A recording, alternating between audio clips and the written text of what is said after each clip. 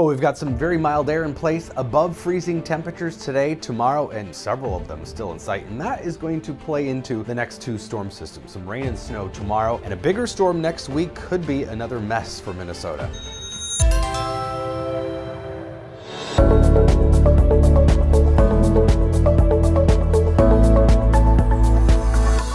So temperatures are well above normal across the whole central U.S. into southern Canada, about 10 to 15 degrees above normal today. Normal highs are in the low to mid 20s generally across the state, upper teens along the international border, and we're seeing 30s pretty much statewide, even near 40 for some spots.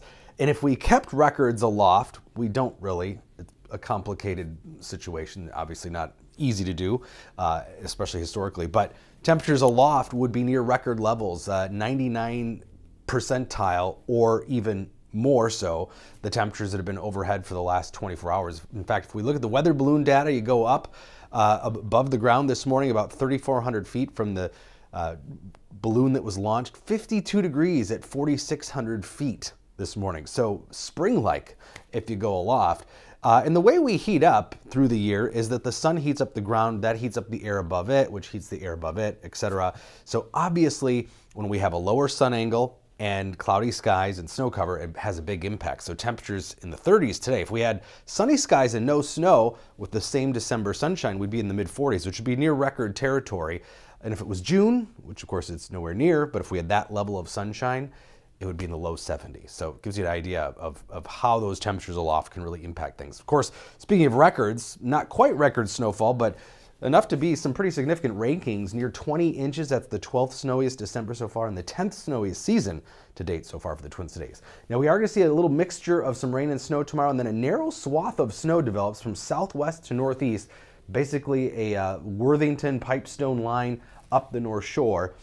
And there could be a very narrow area of some decent snowfall. Now the official forecast from the Weather Service is kind of downplaying this, but most of the models do create a narrow swath of some more significant snowfall. Some models are going a little crazy with even some isolated 4 or 5 inch amounts. Twin Cities is going to be on the eastern edge of that, the way it looks, but it's something we're going to have to watch later today into tomorrow where that narrow band develops. Some slushy accumulation looking likely at least. And then the system Monday to Tuesday could be a headache for forecasting and a literal mess. The American model is a little further north and west with the track. That puts us on the warm side, keeps us in the rain, snow for northern Minnesota. European model, though, significantly more southeast, and this keeps us just enough on the snow side where we could be talking significant snow. So that's why you see a big difference in snowfall amounts. So don't pay attention to the amounts. This is way too early for that, but the European model has a very large area of heavier snow that includes just barely the Twin Cities, but the other models not quite so much, more to the north and west. So the favored track right now is that more northwest track where we'd see rain and then probably some snow.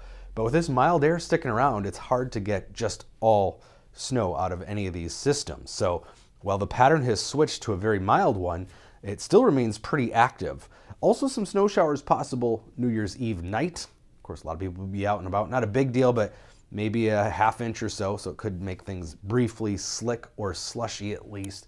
So plan accordingly, but the bigger system is that one we're watching for Monday, Tuesday.